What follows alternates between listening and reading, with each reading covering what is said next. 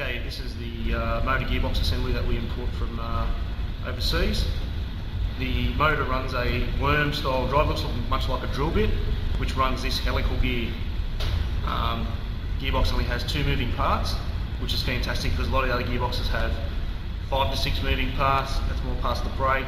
The teeth are a lot smaller than this one. Has a 4mm depth tooth, and the best thing about it has an aluminium casing, which stops a lot of flex through the gearbox under loads, which the front just goes on there like that, bolts it all together.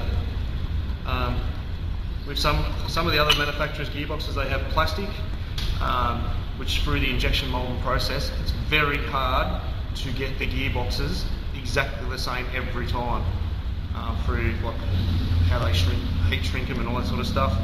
A couple of things we do to this assembly when it gets here: we actually take the gears out, because that comes with a 12mm hole. We actually drill that out to 15mm because we run a 15mm rear axle, and we also take the back of the motor off, change the springs to a heavier spring, and we also solder 2 of the parts in the back. We've just found over the years that without doing this, you just have all these little hiccups, so that solves all problems. And that's it.